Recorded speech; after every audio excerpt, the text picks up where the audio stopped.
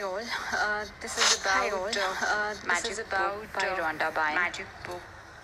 I've read this book with Anupama, completed the 28th day journey today, and feeling nostalgic about the last 28 days because we were all reading the book together. And Anupama has been a great mentor in explaining things in minute details.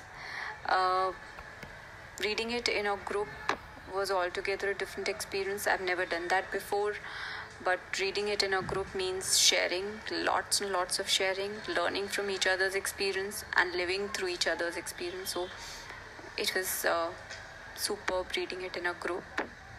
I would highly recommend this kind of a setup for a book like Magic Book, where each and every chapter ends with a physical exercise, with an exercise which needs to be completed, and every day you finish the exercise, you have some experience, a different experience altogether.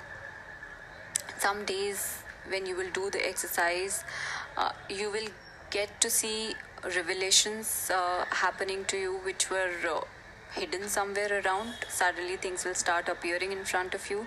Suddenly people will start behaving differently with you. Suddenly you will see yourself as being very calm in situations which would have triggered you into a rage.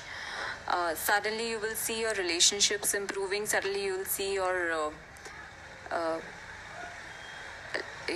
yourself being a different person, because you're responding differently to the situations, very differently to the situations. Suddenly you will feel yourself being a beautiful person, a healthy one, a fit one, and a lot of things start happening when you do these exercises. I just can't explain them. It all depends upon you to experience it. But one thing is for sure, that the perspective towards life changes. You start seeing abundance in everything instead of the lack of things, and that shift of the outlook towards abundance brings more abundance in your life.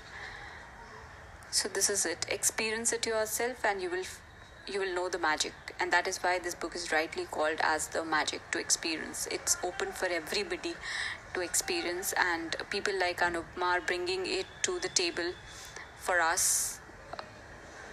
So thank you so much for the guidance that you have given, Anupama, and may you carry on this light towards others and light up their lives, their hearts, and in turn gets blessings. Thanks, Anupama. Thank you.